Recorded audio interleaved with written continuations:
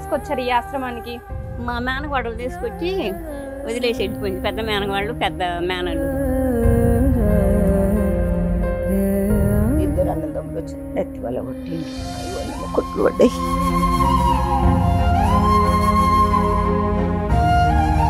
ఎంత కోపం ఉన్నా ఎంత ఏం చేసినా తల్లిదండ్రుల్ని బజార్న అయితే పడేయకూడదు కదా. పిల్లలు లేరా మీకు? ఉన్నారు పిల్లలు, 4 పిల్లలు ఉన్నారు. నా మామిడి చచ్చిపోయినాక ఆస్తి కొరకు కొట్లాడి దానికి గతి చేసింది మేడం నన్ను. నమస్తే, వెల్కమ్ టు సుమన్ టీవీ. ఇవాళ మనం వనస్థలిపురంలో ఉన్న old age home ready to serve foundation దగ్గర ఉన్నాం. ఎంతోమంది పిల్లలు ఉన్నా ఎవరు లేని అనాథలుగా, ఎంతోమంది పట్టించుకోకుండా ఇక్కడ వదిలేసి వెళ్ళిన తల్లులు తండ్రులు ఎంతోమంది ఉన్నారు. ఒక్కసారి వాళ్ళ జీవితాల్లో జరిగిన పరిణామాలు ఏంటి వాళ్ళ మాటల్లో అడిగి తెలుసుకుందాం. వచ్చేయండి. ఎక్కడి నుంచి వచ్చారు? ఇక్కడ ఎప్పటి నుంచి ఉంటున్నారు అసలు? మేము ఇక్కడికి వచ్చి 10 సంవత్సరాలు అయ్యి ఉంటుంది. మా తమ్ముడు వాళ్ళు వచ్చారు. ఒక అమ్మాయిని ఇక్కడ ఇచ్చాము. ఆ అమ్మాయి కూడా మేనగోడలు. ఆ అమ్మాయి కూడా ఇక్కడే ఉంటారు. నేను మా ఊర్లో నుంచి నన్ను అక్కడి నుంచి తీసుకొచ్చారు. మా అమ్మ మా నాన్న చనిపోయారు, మా వారు కూడా చనిపోయారు. పిల్లలు లేరా మీకు? పిల్లలు లేరు. అక్కడి నుంచి వీళ్ళ దగ్గరే ఉంటాను. మళ్ళీ ఈ మధ్య కొంచెం దీనిగా ఉండి ఎవరికి వాళ్ళు ఈవిడ ఉంటే బాగలేదని చెప్పేసి, వాళ్ళకి కలిసి వాటలేదని చెప్పేసి ఇక్కడికి పంపించేశారు. ఎవరు ఉంచుకొని ఎవరు పంపించారు మిమ్మల్ని? చిన్న మేనల్ని గట్టి పెట్టుకునేవాడు. వాళ్ళ ఇంట్లోనే ఉండేదాన్ని. తర్వాత అన్నారు మా దగ్గర అక్కడక్కడ 2 నెలలు 3 నెలలు ఉండమన్నారు. నేను తిరగలేను, నాకు మోకాళ్ళ నొప్పులు, షుగర్ ఉంది, థైరాయిడ్ ఉంది, ఇవన్నీ ఉండయి. నేను ఊళ్ళు తిరగాలంటే తిరగలేను. నేనే అన్నాను ముందు, ఆశ్రమంలో ఎక్కడ ఉన్నాయి పెట్టండి, మీరు లేకపోయినా కూడా నేను ఉంటాను, నాకేం భయం లేదు, నన్ను మంచిగా చూస్తారు అని చెప్పేసి చెప్పాను. నేను ఇక్కడికి ఎవరు తీసుకొచ్చారు ఈ ఆశ్రమానికి? మా మేనగోడలు తీసుకొచ్చి వదిలేసి వెళ్ళిపోయింది. పెద్ద మేనగోళ్ళు, పెద్ద మేనల్లుడు. మరి ఎవరైనా వస్తారా మిమ్మల్ని చూడడానికి అప్పుడప్పుడు ఇక్కడికి? అంటే అమ్మాయి రాలా, వచ్చి వదిలేసి వెళ్ళింది. వాళ్ళు నిన్న వస్తానని ఫోన్ చేసింది. నాది ఫోన్ చెడిపోయింది. సార్ గారి ఫోన్ తోటి చేసి నేను వస్తాను లేత్తయ్య, నాకు కాళ్ళు నొప్పిగా ఉండి రాలేకపోయాను అని అంటే ఫోన్ ఉంటే రోజు మాట్లాడుద్ది.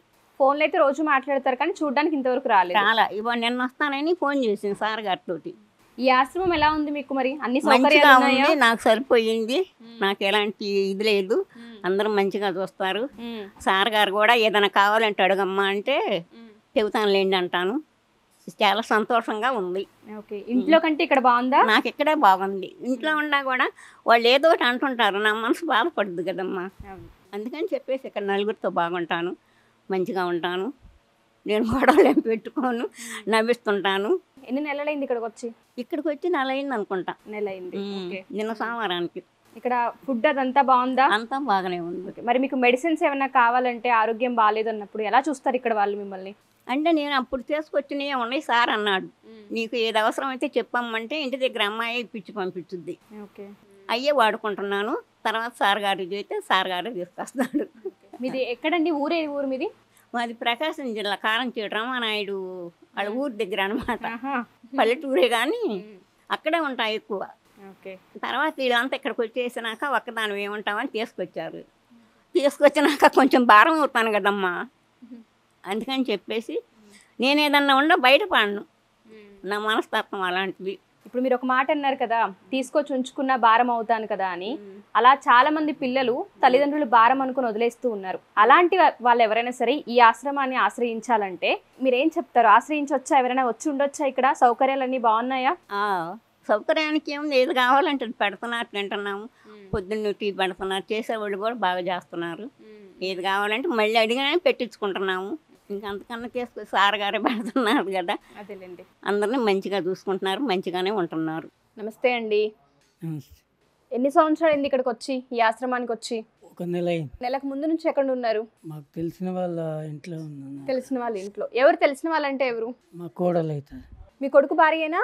కొడుకు భార్య కాదు, మేనకోడలు. మేనకోడల దగ్గర ఉన్నారు. పిల్లలు ఎవరు లేరా మీకు? మాకు ఎవరు లేరు పిల్లలు. మీ సంతానం అసలు ఎవరు లేరు? మీ భార్య చాలా సంవత్సరాల కింద చనిపోయారు. ఓకే, ఇంకా పిల్లలు ఎవరు లేరు మీకు. మరి అక్కడి నుంచి ఎందుకు వచ్చారు? మేనకోడల దగ్గర నుంచి రావడానికి రీజన్ ఏంటి? వాళ్ళు పిల్లలు వాళ్ళ ఫ్యామిలీ వాళ్ళకు ఇక మనకి ఎక్కడ చేసుకుంటారు, పొద్దున్న లేచి వాళ్ళు పోవాలి. ఇక వాళ్ళ ఇంట్లో మనం ఎక్కడ ఉంటాం. అంటే ఇక్కడికి రావాలన్న సందర్భం ఎప్పుడు పుట్టింది? అసలు ఎందుకు అనిపించింది? ఎక్కడన్నా ఒంటరిగా పెట్టాలంటే ఇక ఎవరు తెలియరని ఇక్కడ తీసుకొచ్చినారు వాళ్ళు. ఓకే, ఎవరు తీసుకొచ్చారండి ఇక్కడికి మిమ్మల్ని? ఆమెనే తీసుకొచ్చినారు. మీ మేనకోడలే తీసుకొచ్చారు. మిమ్మల్ని చూడడానికి వస్తూ ఉంటారా? వస్తుంటారు. వస్తుంటదా? మీకు మరి బాధ అనిపించట్లేదా? మేనకోడలు ఉంది, చుట్టాలు ఉన్నారు, ఎవరు లేని వాళ్ళలాగా ఇక్కడికి వచ్చి ఉండడం? ఇంకా బాధ అంటే వాళ్ళ కోసం కాదు కదా, మన పరిస్థితి బాగాలేదు కాబట్టి ఉండవలసి వస్తుంది. మన దగ్గర వాళ్ళు అయితే మనం కొట్లాడతాం. అవును, వాళ్ళు బతికేదే మా కష్టం కదా. అవును. మళ్ళీ ఇక మనం ఏం చేస్తాం? ఇక్కడ ఎలా ఉంది మీకు వచ్చినప్పటి నుంచి? సౌకర్యాలు అన్నీ బాగున్నాయా? ఓకే, అన్నీ మీకు కావాల్సినవన్నీ అందిస్తున్నారా? అన్నీ బాగున్నాయి, అన్ని టైంకి ఇస్తున్నారు. ఇక్కడికి ఎందుకు వచ్చారమ్మా మీరు? తుడ్లు అయ్యి పుండ్లు అయ్యింది కాళ్ళకు. మీ పిల్లలు ఎవరు లేరా చూసుకోవడానికి? ఉన్నారు, డాక్టర్లు చూపించి టైంగా తినదు, మరి దోళ్ళు పెట్టేటోళ్ళు కూర్చొని సరిగ్గా అన్నం తినదు, మందులు వేసుకోవద్దని నీళ్ళు పెట్టిండు. మీరు సరిగా అన్నం తినరు, మందులు వేసుకోవట్లేదు, మీ పిల్లలు ఇక్కడికి తీసుకొచ్చేసారా? ఎవరున్నారు పిల్లలు? అంటే అమ్మాయి అబ్బాయి ఇద్దరు ఉన్నారా? కొడుకు కూతురు? కొడుకు ఉన్నాడు, కోడలు ఉంది, బిడ్డలు కూడా ఉండరు. మరి వాళ్ళు ఉండడానికి ఇక్కడ ఎందుకు పంపించారు మిమ్మల్ని? కొడుకు ఉన్నారు అంటున్నారు, కూతురు కోడలు అందరూ ఉన్నారు కదా. నేను తిననంట, టైంకు మందులు వేసుకోనంట, ఇక్కడ పెట్టిండ్రు. మీకు ఎట్లా బాగా ఎట్లేదు? మరి వాళ్ళని చూడాలని మీకు ఏం అనిపించట్లేదా? కొడుకుని, కూతుర్ని, కోడళ్ళని, మనవళ్ళని? ఇంకా మనవాళ్ళు పని మీద పోతాడు, కొడుకు పని మీద పోతాడు, బిడ్డలా ఎవరంటాడు కాదు, ఎక్కడంటే అక్కడ వాళ్ళ ఊళ్ళల్లో వాళ్ళు ఉండరు చెప్పినా కానీ. చూడ్డానికి ఎవరైనా వచ్చారా మీ వాళ్ళు? కొడుకు కానీ కూతురు కానీ ఎవరైనా వచ్చారా? వస్తారు, కొడుకు వస్తాడు, బిడ్డ పిల్ల వస్తుంది, బిడ్డకు పురుషులేక ఇంత కొళ్ళు చేసుకుంటారు, పిల్ల ఊకుండి కోడలు నెట్ట పెట్టుకొని వస్తాడు. మరి మీకు బాధగా లేదా అమ్మా? కొడుకు కూతుళ్ళు ఉన్నాక ఇక్కడికి వచ్చి ఉండడం, వాళ్ళు ఎప్పుడో ఒకసారి వచ్చి చూసి వెళ్ళడం మీకు ఇబ్బందిగా అనిపించట్లేదా ఏమి? నాకా? మీ కడుపులో పుట్టిన పిల్లలు కదా. ఇక వచ్చి ఎప్పుడన్నా చూసిపోతారు, ఇప్పుడు 2 సార్లు 3 సార్లు అయింది చూసిపోయింది. మీకు ఏ ఇబ్బంది లేదు. ఇక్కడ ఎలా చూసుకుంటున్నారు? మంచిగానే ఉంది, మనుషులు ఉండరు కదా, తిరుగుతుంటారు. ఇంతమంది ఉన్నాక మంచిగా లేక ఒకదాన్ని ఉంటానా? ఆరోగ్యం అంతా బాగుందా? బాగా చూసుకుంటున్నారా ఇక్కడ వాళ్ళు? నమస్తే అమ్మా. నమస్తే మేడం. ఇక్కడికి వచ్చి ఎన్ని రోజులు అయింది? ఇక్కడికి వచ్చి 7 నెలలు అవుతుంది మేడం. 7 నెలలు అయింది. 7 నెలలు అయింది, డిసెంబర్లో వచ్చిన. పిల్లలు లేరా మీకు? ఉన్నారు పిల్లలు, 4 పిల్లలు ఉన్నారు. నా మామిడి చచ్చిపోయినాక ఆస్తి కొరకు కొట్లాడి నన్ను గతి చేసారు మేడం. నన్ను 4 పిల్లలు అంటే కొడుకులు కూతుర్లా? 3 బిడ్డలు, ఒక కొడుకు. కోడలు సరిగ్గా అయింది కాదు. ఇల్లున్నా కానీ నాకు ఏ పరిస్థితి లేకుండా ఇక్కడ ఎత్తుకుంటూ వస్తే ఇక్కడ శంకర్ సార్ది అడ్రస్ ఇచ్చిండ్రు. మా కొడుకేమన్నాడు, వద్దమ్మా ఇక్కడ ఉండంటే నేను ఉండలేను, ఇక్కడ కిరాయికి నేను ఉండలేను, నాకు వద్దు, ఇటువంటి బతుకు నాకు వద్దు, నేను ఏమన్నా అయితే చాటంగా పోయి చేసుకుంటాను వచ్చిన మేడం. కొడుకు వదిలిపెట్టాడు ఇక్కడ మిమ్మల్ని? వద్దన్నాడు. నేనన్నా పోతున్నా, వద్దంటే నేను పోతాంటే సరే అమ్మ నీ ఇష్టం అన్నాడు. ఇక మరి కొడుకు వద్దన్నప్పుడు ఇక్కడ దాకా ఎందుకు వచ్చావమ్మా? కోడలు బాగాలేదని? కోడలకు నాకు పడదు మేడం, ఆ కోడలకు నాకు ఇది కాదు. ఆమెనేమో పొద్దంత పనికి పోతుంది, 2 పిల్లలని నేను చూసుకున్న వయసు మేడం. నాకు వాళ్ళకి చూసుకోవాలని ఉన్నది. నా పిల్లలే, నా వంశం పిల్లలే కాదని కాదు. బిడ్డకు 3 బిడ్డలకు 8 మంది పిల్లలకు వాళ్ళకు చేసిన, కానీ నా పిల్లలకు నేను చేసుకోలేకపోయినా మేడం. మరి కూతుళ్ళ దగ్గరికి వెళ్ళలేదా మీరు? 3 కూతుళ్ళు ఉన్నారు కదా. వెళ్ళిన మేడం, వెళ్ళిన 8 ఏళ్ళ సంది వాళ్ళ తల దాచుకున్నా మేడం. కూతుళ్ళ దగ్గరే ఉన్నారు? కూతుళ్ళ దగ్గరనే. ఇక కొడుకు దగ్గర, కోడల దగ్గర కొడుకు చూస్తాడు, తనోడే, కోడలతో పడదు. పొద్దున 10-11 గంటలకు పోతుంది, ఆమె జాబుకు పోతుంది. ఒక్కదానికి ఎంతసేపు టీవీ చూస్తాం మేడం? ఒకదాన్ని ఉండాలి ఇంట్లో. అప్పుడు పిల్లలు లేకుండా నేను ఉండలేను, కట్టేసినట్టు నేను అస్సలు ఉండలేను. ఇప్పుడు మీరు మాట్లాడుతుంటే కూడా చూసాను కదా మేడం, చాలా మాట్లాడుతుంది అని బాగా నాకు ముచ్చట అంటే ఇష్టం మేడం. మా ఆయన అన్నాడు, మంచిగా బతుకుతావు, మంచిగా దొరచలాగా ఉంటావు, నేను చచ్చిపోయినాక అన్నాడు. ఇగో ఈ బతుకైంది. అయినా కానీ సారు అన్నిటికీ నేనున్నా. శంకర్ సారు, శివ వీళ్ళందరూ అమ్మ అని ఎంతో ఆప్యాయతిస్తారు మాకు. నువ్వేం బాధపడొద్దమ్మా, మీరేం బాధపడొద్దు, అన్నిటికీ నేనున్నాను. ఆ శంకర్ సార్ అయితే దేవునికి కూడా మొక్కం సార్, అంత మంచి సార్. మా సారు దేశంలో ఎక్కడ చూసినా ఎన్ని యాత్రలు తిరిగి వచ్చినా కానీ నా పుణ్యఫలం నాకు శంకర్ సార్ని ఇచ్చిండు. అదే నాకు 1,000,000 వందనాలు తల్లి. మీకు కూడా నమస్కారం చేస్తున్నా. పెద్ద వయసు అయినా కానీ నా ఇష్టంతోనే వచ్చిన మేడం.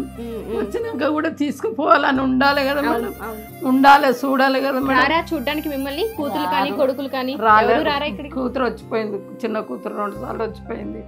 వాళ్ళ మీద పరిస్థితి మేడం, 2 బిడ్డలకు మామూలుగానే ఇచ్చిన 2 వాళ్ళ ఇంటికి వాళ్ళ సంసారానికి వాళ్ళే తంటలు పడుతుంటారు సార్. అయినా బిడ్డలు ఎంతమంది ఇక్కడ ఉంటే కూడా ఏమన్నారు తెలుసా, చిన్న బిడ్డ నడుపు బిడ్డ వ్యాపారాలు ఉంటుంది. ఆయన నీ కొడుకు కోడలు ఉండగా ఏళ్ళక మన మీడనే ఉంటావు అంటే ఏం చెప్పాలి మేడం? నేను పక్క వాళ్ళు అడుగుతుంటే నీ కొడుకు ఉండు కదమ్మా ఎందుకుంటావు అని పక్క వాళ్ళు అడుగుతారు మేడం. ఏం చెప్పాలి? అందుకొరకు ఇక్కడికి వచ్చిన ఏ బిడ్డ తానున్నా బిడ్డలు ఖర్చు అయినా బిడ్డ తానైనా పక్క వాళ్ళు అత్తగారు ఊకుంటారా మేడం? 8 ఏళ్ళు నా భర్త చచ్చిపోయి ఎంత పైసలు 2000 పింఛన్ అన్న చేయమంటే కూడా చేయలేరు మేడం. తిరిగి లాస్ట్ వచ్చి కాళ్ళ నొప్పులతో నవ్వుకున్నా, ఏ ఆధారం లేకుండా పోయింది. అన్నింట్లో చేతిలో పట్టుకొని సినిమాలలో అయితే చూడు మేడం, అట్లా ఆ రకంగా అయిపోయింది నా బతుకు. అయినా కానీ నాకు దేవుడు అన్నాడు, దేవుని కంటే ఎక్కువ శంకర్ అంటే శంకర్ సారు కాశీ ఈశ్వేశ్వర కంటే ఎక్కువ అక్కడ కూడా పోయి వచ్చిన అదే ఆ పుణ్యం మాకు దక్కుతుంది మేడం. ఇప్పుడు దాకా అదే అన్నా, ఎప్పటికీ అదే అంట. నేనన్నా నా జీవులకి వెళ్ళి ఊపిరి పోయినంత వరకు నువ్వే నా బిడ్డవన్నా, అంతకంటే ఎక్కువ నేనేం చెప్పలేను మేడం. సరే అమ్మా, మీరు బాధపడకండి. ఇక్కడ బాగుంది అంటున్నారు కదా, ఇంటికంటే చాలా బాగుంది మేడం, మంచిగా ఉంది. మా సార్ కోపంతో దాన్ని అన్నా కానీ ఏడుపు రాదు మేడం, మాకు నవ్వు వస్తుంది, నవ్వుకుంటాం. మా సారు తెల్ల కాగితం లాంటివాడు, అన్నం పుణ్యం తెలియదు. నా చిన్న కొడుకు కంటే తక్కువ వయసు, అంత చిన్న వయసులో ఇంత పెద్ద ఆశయాన్ని నడిపిస్తుండ అంటే ఆయనకు శతకోటి దండాలు. అమ్మ, ఎవరైనా సరే మీలాగా చాలా మంది బయట ఉంటుంటారు కదా, కొడుకు చూడలేదని, అలాంటి వాళ్ళందరికీ ఈ ఆశ్రమం ఎలా ఉంటుందంటారు? ఆశ్రయించవచ్చు, చాలా బాగుంటుంది, అందరిని స్వీకరించిండు. అటువంటి వాళ్ళు కూడా ఇక్కడికి వచ్చిపోయినరు. మా సారు ఆకలి అయితే కూడా అక్కడ రెడీ చేస్తారు అని, నాకు చదువు రాదు మేడం. ఇక్కడికి వచ్చి ఆకలైన వాళ్ళు కూడా అన్నం తిని వెళ్ళొచ్చు అని ఎంతోమందికి పెట్టినామని మనం పేరు చెప్పొద్దు మేడం. అటువంటి అందమైన మంచి బంగారం ఒడవోసిన బంగారం కంటే ఎక్కువ మా శంకర్ సార్. ఆ శంకర్ సార్ ఎంబడి ఉన్నోళ్ళు మేడం, వాళ్ళకి 2 పిల్లలు 1000 కోట్లు 1000 దండాలు పెట్టుకొని వాళ్ళ జీవితం వాళ్ళ పిల్లలకు ఎన్నో కోట్ల పుణ్యం దక్కుతుంది మేడం. ఇది మాత్రం గ్యారంటీ మేడం నేను అనేది. నమస్తే అమ్మా, ఇక్కడికి వచ్చి 3 నెలలు అయిందా? పేరేంటి? సుశీల. మీకు పిల్లలు ఎవరు లేరా? నాకు పిల్లలు ఉన్నారు, 2 కొడుకులు ఉండ్రి. పెద్ద అయిన పెళ్లి చేసిన, అది ప్రేమించి పెళ్లి చేసుకుండు. సరే అని చేసిన, పెద్ద ప్రేమించి పెళ్లి చేసుకుంటే చేసిన పెళ్లి కూడా చేసిన. 2 ఆడపిల్లలు 1 మగ పిల్లగాడు, వాళ్ళకి సంతానం. ఆ పిల్లలు 2 నేనే వేయించిన. మా ఆయన ఉన్నాడు అప్పుడు, నేనే వేయించినాక తర్వాత మా అక్క వాళ్ళ ఊరికి తీసుకెళ్ళారు. ఆ పిల్లలు మా ఆయన చచ్చిపోయినాక పిల్లలు పంపించిన, 15 నేను చదివిపించిన పంపించిన. ఆయన చచ్చిపోయినాక నాకు ఏమి లేదు, ఈయన చచ్చిపోయి నేను ఒక్కదాన్ని. చిన్నోడు ఎప్పుడు నా దగ్గర ఉండడు, ఒక ఆమెను ప్రేమించుకొని వెళ్ళిపోయాడు. కానీ ఆమె నేను పెళ్లి చేయలే, ఆమె ఎవరో నాకు తెలియదు. చిన్న కొడుకు ఆజుకి తెలియదా మీకు? ఎక్కడ ఉంటో తెలియదు.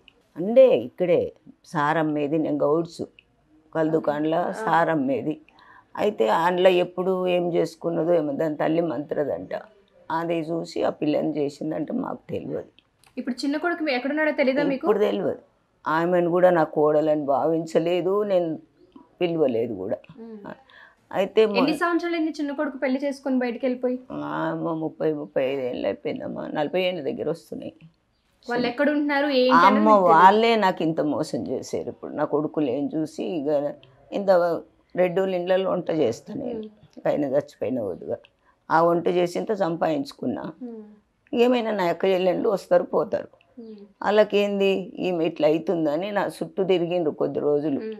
తిరిగితే మీరెవరు నేనెవరు నా దగ్గరికి రావద్దు అన్న.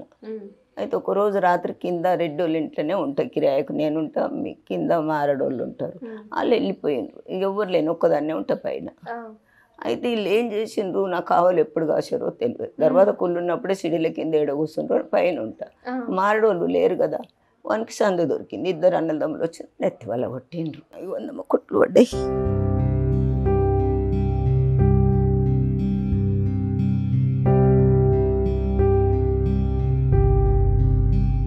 ఏడుదాకా కొడుకులే ఆ పని చేశారా? మనమళ్ళు వాళ్ళు తెలియదు కూడా నాకు. నేను ఎవరు అన్నందుకు నా పని ఎట్లా చేశారు. వాడు లేడు, నా కొడుకు ఎక్కడ ఉందో తెలియదు. నెత్తి వల్ల కొడితే మరి పలగొట్టిండ్రంట. తెచ్చి నన్ను కింద నిలబెట్టి వెళ్ళిపోయిండ్రట. రెడ్డోళ్ళ ఇంటికాడ నిలబెట్టి. వాళ్ళు ఏం చేసిండ్రు, తీసుకుపోయి గాంధీకి తీసుకుపోయారు. గాంధీకి తీసుకుపోతే వాళ్ళు పట్టలేదు. పట్టక రాత్రి కుట్లేసి పంపించారు. పంపిస్తే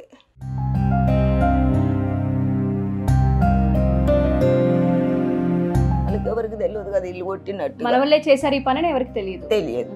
అయితే సరే అని వచ్చి రాగానే పంపించింది.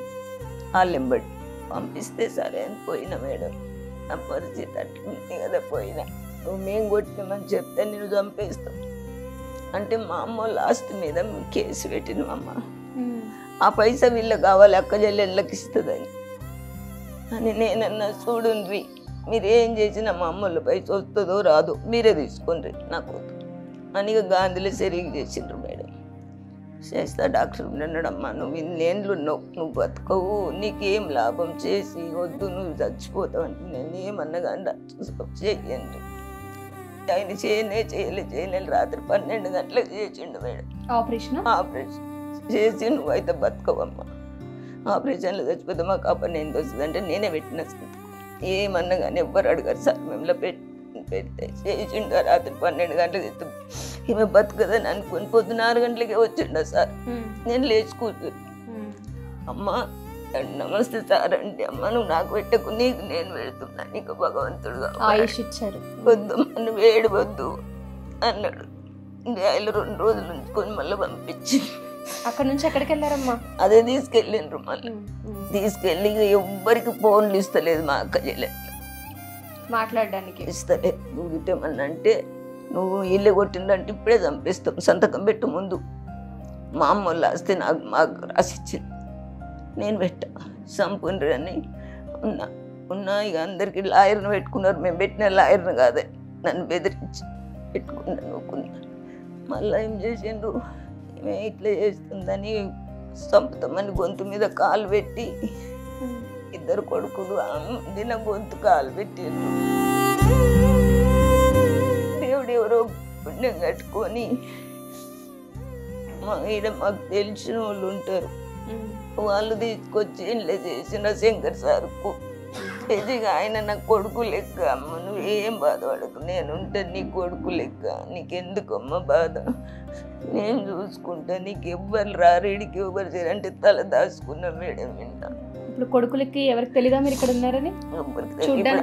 అక్క చెల్లెళ్ళకి తెలిసింది. ఇప్పుడు వస్తున్నారు, తోలుకుపోతారు. వాళ్ళు వచ్చి నన్ను ఒక్కదాన్ని పంపడు సార్ కూడా, వాళ్ళు ఎంబడే తోలిస్తాడు. మళ్ళీ వాళ్ళు వచ్చి పెట్టిపోతారు. ఎక్కడమ్మా మీరు ఉండేది? అసలు ఎక్కడ, ఏ ఊరు? నేను ఉండేదేమో తిలక్ నగర్. మా అమ్మగారు బాజారు, మా అక్క చెల్లెళ్ళందరూ ఇక్కడనే. కొడుకుల గురించి ఏం చెప్తావు, ఒక మాట చెప్పమంటే? అమ్మ నా కొడుకు, పెద్ద కొడుకు చాలా మంచోడు, కోడలు మంచిదిగా ఉరిపెట్టి చంపింది పెద్ద కొడుకును. పెద్ద కొడుకు చనిపోయాడా? చంపిండ్రు. మాడుంటే నాకు ఇది గతి లేదమ్మా. పెద్ద కొడుకు మనవాళ్ళేనా నిన్ను అలా చేసింది? చిన్న కొడుకు మనవాళ్ళు. పెద్దోడు కొడుకు రాడు చూడడు. పెద్ద కోడలు కూడా ఇంకా మిమ్మల్ని పట్టించుకోదు. అది కూడా ఉండి దాన్ని చంపేయండి, వస్తే మనకు వస్తుంది, మన అక్క చెల్లెళ్ళకి ఇస్తుంది. వద్దని చంపేయండి అంటే సార్ ఉండే ఎవ్వరు రారు నీ దగ్గరికి. నువ్వు ఎందుకంత బాధపడుతున్నావు, నేను నీ కొడుకు లాంటి అని కదా. ఆయన నాకు ఆశీర్వాదం ఇచ్చిండు, లేకుంటే నాకు ఏమి లేదు. బాధపడకండి, ఇక్కడ శంకర్ గారు ఉన్నారు కదా, మిమ్మల్ని బాగా చూసుకుంటారు. బాగా చూసుకుంటాడు. మీకు ఆ బాధలన్నీ పోయాయి, ధైర్యంగా ఉండండి సరేనా? ఇంకే ఇబ్బంది రాదు మీకు, మీరు ఎవరికి భయపడాల్సిన పని లేదు. లేదమ్మా, నాకు అన్నిటికీ సారే. ఏదైనా చీకటి అయితే ఎక్కడ పోయినాము ఇంకా రాలేదని బస్ కాడికి వెళ్ళని తోలుతాడు. రమ్మ వస్తుందంటే తీసుకురా. నాకు చాలా ఆయన ఆశీర్వాదంతోనే ఉన్నామ్మా, లేకుంటే నేను ఎప్పుడో చచ్చిపోయేదాన్ని, బతికేదాన్ని కాదు. ఇంకా అడవకండి, బాధపడకండి, మంచి రోజులు వచ్చాయి, బాధపడద్దు సరేనా? నమస్తే అమ్మా. నమస్తే అండి. ఎన్నేళ్ళైంది ఇక్కడికి వచ్చి మీరు? మేము ఒకసారి వచ్చి వెళ్ళి మళ్ళీ వచ్చాము. ఒకసారి వెళ్ళి మళ్ళీ వచ్చారు ఇక్కడికి. ఎన్ని నెలలు అయింది వచ్చి? వచ్చి నెల అయింది వాటికి. అందుకని 2 నెలలు ఉండి వెళ్ళాము. భార్య భర్తలా? భార్య భర్తలు. ఏ ఊరండి మీది? మాది అసలు ఊరైతే గుంటూరు జిల్లా తెనాలి తాలూకా. గుంటూరు జిల్లానా? అక్కడ నుంచి ఇక్కడికి ఎందుకు వచ్చారండి? అంటే 2 అబ్బాయిలు అమ్మాయి, ఇద్దరు ఇక అన్ని ఆస్తులు పంచిచ్చాం. అది ఇద్దరు ఒకళ్ళ దగ్గర ఉండమంటే ఒకళ్ళు అట్లా. మా చిన్న అబ్బాయి దగ్గరే ఉంటాం ఎక్కువ. ఆయన కొంచెం కొంచెం వ్యాపారం ఇది అయ్యి పెద్దోడి దగ్గరికి వెళ్ళి ఉండమంటే వాళ్ళేమో ఉంచరు. పెద్దోళ్ళు ఉంచుకోలేదు.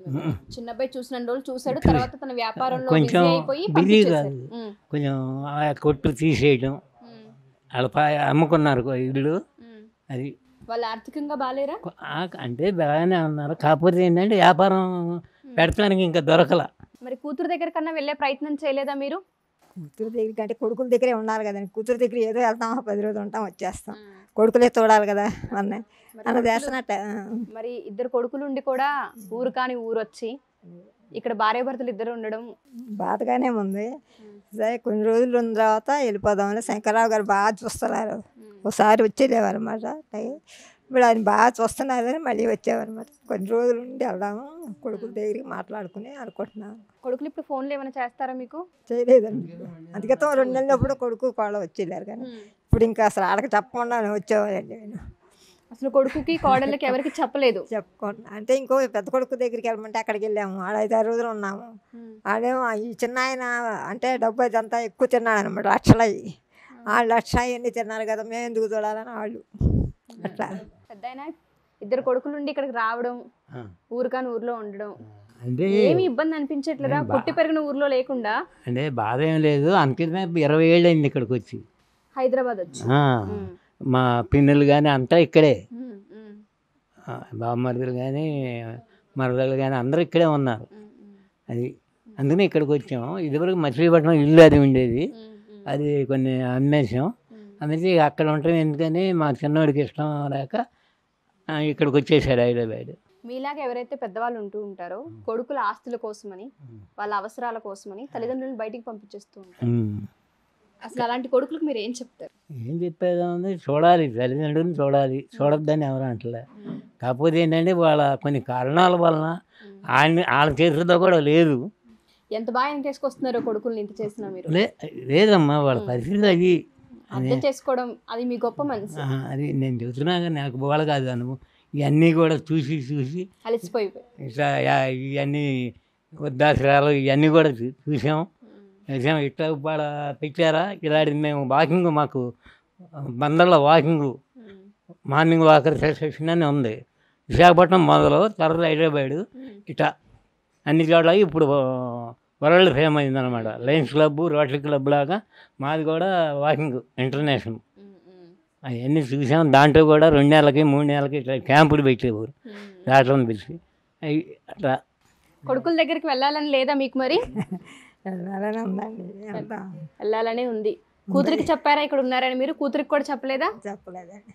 కూతురికి కొడుకులు ఎవరికి చెప్పలేదు మేము ఇక్కడ ఉన్నామని. మరి వాళ్ళు మీకు ఫోనులు చేయటం కానీ ఏమీ చేయలేదా? అంటే పోయినసారి ఇక్కడ ఉన్నాం కదా, ఇక్కడికి వచ్చాం అనుకున్నారు మరి ఏంటో, కానీ మేము చేయలే. అది కూడా మేము అట్లా ఊరుకున్నాము. ఇప్పుడే 4 రోజుల నుంచి కొడుకు దగ్గరికి వెళ్ళాలని ఉంది. ప్రాణం లాగేస్తుందా కొడుకు దగ్గరికి వెళ్ళాలని? ఎప్పుడైనా అదే కదా. కోడళ్ళు రాక్షసులు అంతే, కొడుకులు మనవాళ్ళు అయితే కోడలు, కొడుకులు ఎంత కోడళ్ళు ఎట్లా రాక్షసులు. ఎంత కోపం ఉన్నా ఎంత ఏం చేసినా తల్లిదండ్రులని బజార్న అయితే పడేయకూడదు కదా, తప్పు కదా. వాళ్ళకి జన్మనిచ్చారు, అంతకుమించి ఇంకేం చేస్తారండి మీరు? ఇవాళ వాళ్ళు ఆ పొజిషన్లలో ఉన్నారు అంటే మీరే కదా కారణం. అది గుర్తుపెట్టుకోవాలి కదా, కొడుకులైనా కోడళ్ళైనా మనవాళ్ళైనా.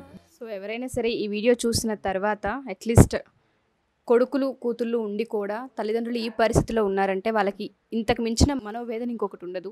దయచేసి ఈ వీడియో చూసిన తర్వాత వీళ్ళ కొడుకులు ఎవరైతే ఉంటారో ఒకసారి వచ్చి వాళ్ళతో మాట్లాడితే వాళ్ళ బాధ ఏంటో తెలుస్తుంది. మీకున్న చిన్న చిన్న కోపాల వల్ల తల్లిదండ్రులు మాత్రం దూరం చేసుకోవద్దు. ఒకసారి వాళ్ళు లేకపోతే వాళ్ళ లోటు ఏంటనేది తర్వాత అర్థమవుతుంది మనకి. ఉన్నప్పుడు అట్లీస్ట్ వాళ్ళకి కొంత టైంని ఇవ్వండి, వాళ్ళతో మాట్లాడండి. అట్లీస్ట్ ఈ వీడియో చూసి వాళ్ళని దగ్గరకు తీసుకుంటారని, వాళ్ళని తిరిగి తీసుకెళ్ళిపోతారని సుమన్ టీవీ కోరుకుంటుంది. థ్యాంక్ యూ అండి. Thank you so much.